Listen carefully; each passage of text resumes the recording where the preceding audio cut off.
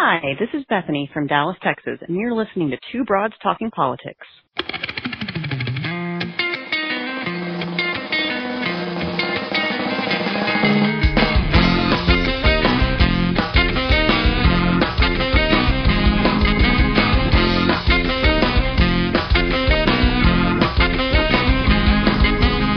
Are you listening?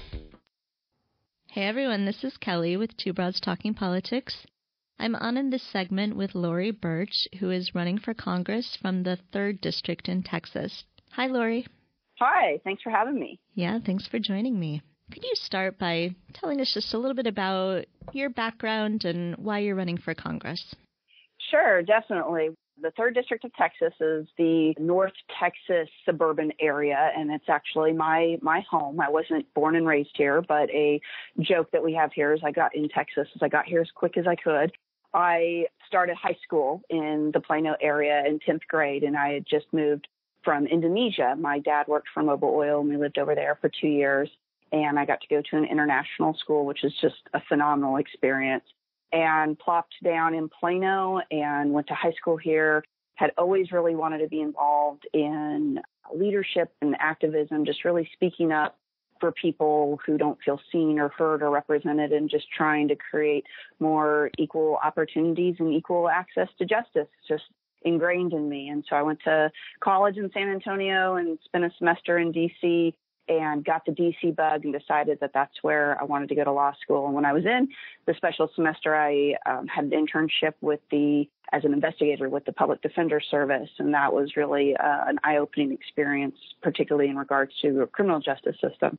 And when I was in law school at George Washington in D.C., I got a lot of different great exposure to nonprofits and to civil rights organizations. I had fellowships with the Human Rights Campaign and People for the American Way. And then even after law school, ended up in a contractual position with the Securities and Exchange Commission. So I really got to see a wide variety of how things work, and decided that I missed my family and wanted to come back home to the North Texas area and start my own law practice. And so I'd seen my mom successfully build 2 different businesses here in the local community, and I followed in her footsteps as far as going out to chambers of commerce and going to local business associations. One in particular I got very involved with was the American Business Women's Association, and through building my practice and building up leadership and taking on leadership roles, the American Business Women's Association in particular was one that I was asked to pursue national leadership on the national board. And so I ran for the first position and got elected, and ran for national vice president, got elected, and then actually ran for national president and had the honor of being elected and serving in that role from 2013 to 2014. And during that whole arc of just seeing, through leadership and advocacy, and then seeing our community here, how it looked in the early 90s when we first moved here, and just how it's grown and developed, but also become so much more diverse, our politics have become so much more divided. And I never really saw myself running for office, but I joke that it's kind of a coming out story now that I am. I kind of always knew I would. But I felt that in this current political climate, I have a passion and even a skill set from what I have experienced, and really just being able to bring people from different perspectives, come to the leadership table, let's find some common ground, let's collaborate and get things done for people. And like so many of the people I talk to, I'm just tired of politicians, our so-called leaders, who sell us out to their big donors and don't really try and listen to the people that they are representing and bridge those divides and bring people together. And so I decided, well, if that's what my calling is, that's what my calling is. So maybe I should run for office. So here I am. Great. And you have a campaign video I think it's called We the People, and you have a lot of different people talking about who they are and that they are the people. Can you talk a little bit about that video and that idea, how that drives your campaign? Oh, there's nothing better than I would like to talk about that, because we call it We Are the People. And it was actually an idea that I had in late December of one, just we hear so much lip service and even these sound bites of, we the people and this and that. And do we really even think about who is that? What does that even mean? And that video came together in such a special way because not only did we have all of those people that were in the video actually live in our district, but they're also involved with the campaign. They just had organically been drawn to volunteer and be engaged because they want to see that same message. And the message in that video and what, the message of this campaign is that our community and our country doesn't belong to one race or religion or sex or socioeconomic class or to Republicans or Democrats. It belongs to all of us. And while we may not always agree, that we have to embrace and we must embrace that our future is inextricably connected to the well-being of one another. And I wanted to really be able to shed light on the faces of our community. And when we have elected leaders that don't see the people, they can't represent the people. And that's the heart of my campaign, the heart of my message. And I love that you asked me about that because that video, I believe, really represents me and the campaign, but even probably more importantly, really represents the community and our district. What are some of those issues as you're talking to people, as you're really trying to see them and hear them and represent them? What are the kind of issues that they're facing that they need champions in Congress to help them with? I think it's really interesting because we see play out on the national media and the local stage even these huge policy issues. We still haven't been able to resolve health care in a meaningful way for working families. We still debate this immigration, criminal justice reform, climate change. I mean, these are all major policy issues that we need to address.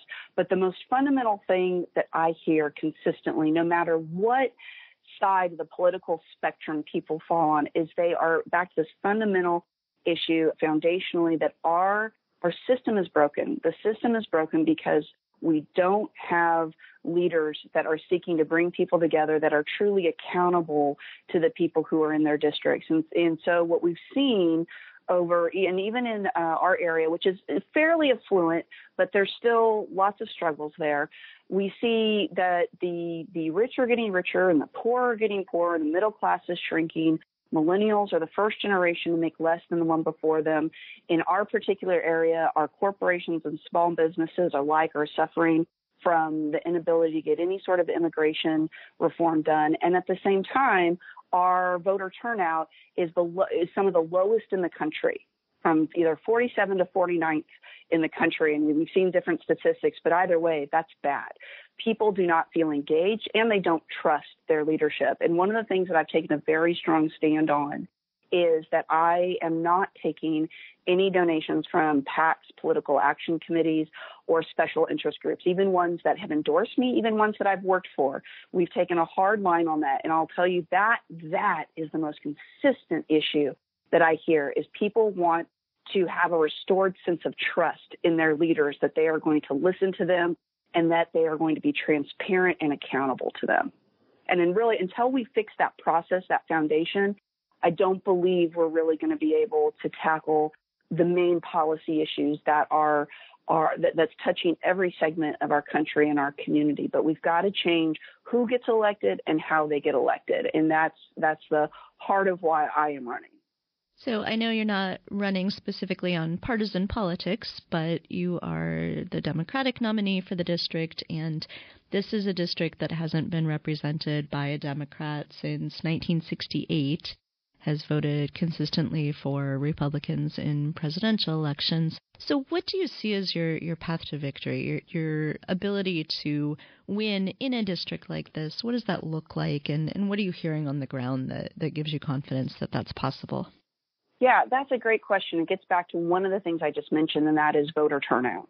So when people talk about Texas and then specifically this district, that it's all this way, it's all red or it's so conservative, I half jokingly say, well, only the people who are voting are.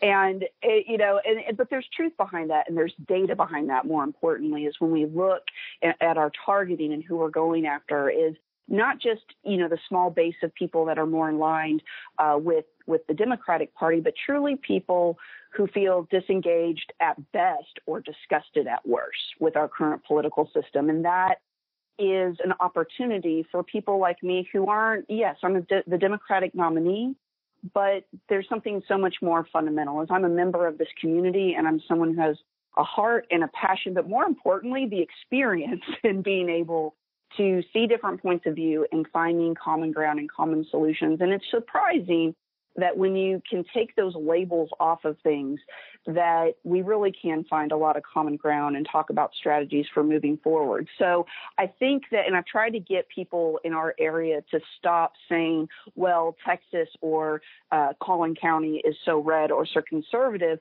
because I believe that that's actually a form of not only voter suppression, but it's also a form of candidate suppression. So I've been a Collin County voter my whole life. I know what the ballots look like. There aren't choices there. And that's a problem, whether you're a Republican, Democrat, or independent.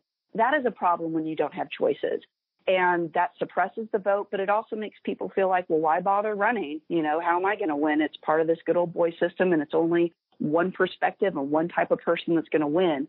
Well, this year we've seen a huge swing in having more and more candidates. So for us in Collin County and really throughout the country, you're seeing those choices. You're seeing more candidates run. So we've taken care of the no choices problem. Now it's time to get that message to the people, to the non-voters, the non-registered voters, and to the voters alike, that there are choices this year. Find out about them, meet them, and most importantly, get out there and vote.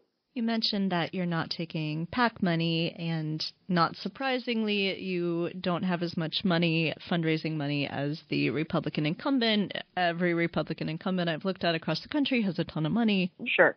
How do you bridge that money gap? What are the ways that you can campaign that don't rely as heavily on having those big dollars to spend? Yeah, it's easy. It's easy because you don't need money. I mean, you need some money, but you don't need to raise the most money. Let me rephrase it that way. You don't need to raise the most money. You need to get the most votes.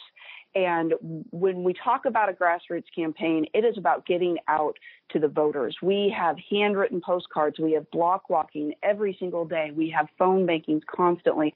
We go to events community events, where from wine walks to family expos, where we don't see any other candidates there. We're trying to reach out to the community as a whole. And I'm very, very focused on, back to what I said, until we change the people elected, until we change how they're elected, we're not going to get to see these long-term policy changes. And so I'm actually very, very much by design not trying to outraise my opponent. I want to be able to model a successful campaign so that other people from all segments of the community, all walks of life, all different perspectives are able to say, well, maybe I can win too. If I can, because it's not just about money. I'm sitting here in my law office right now. I still run a full-time business, a full-time practice. I'm not someone who just can quit, and this is what takes care of my family. And it's hard to juggle and balance, but that's what we need. We need more people who truly are of the community at the leadership table. And so the path forward is just, we've been so amazed at the people who have come out and who have volunteered for the campaign. And actually, back to, this is the last thing I'll do to illustrate this and bring it home, is you talk about that video, which was very well put together. That didn't cost us a dime. The location, which is a brewery in McKinney, Texas, in our area, they donated the space. All those individuals came and volunteered their time. The production crew, the editing crew, everybody volunteered their time. And so that's what I mean. When you have a message that people believe in and that they want to see, you get the people out. You don't need to overpower them with money, because that's not a path forward for us. That's not going to see the change that we truly want to see in this country and our community. So I have to ask about Elvis. Awesome. You mention on your website, and I've seen on your Facebook feed as well, that you're a very big Elvis fan. So can you talk a little bit about that and why you're such a big Elvis fan? Well, there's truly nothing I'd like to talk about more. No, I am a huge Elvis fan. When people find out, they'll ask me foolishly, so do you have an Elvis room at home? And I always say, are you kidding? Elvis is everywhere, in every corner of my room, every corner of my office. I'm a huge Elvis fan. I love his music. I love his story. It's such an American story of being able to be born dirt poor, but be able just to persevere and get through. But, the thing that I really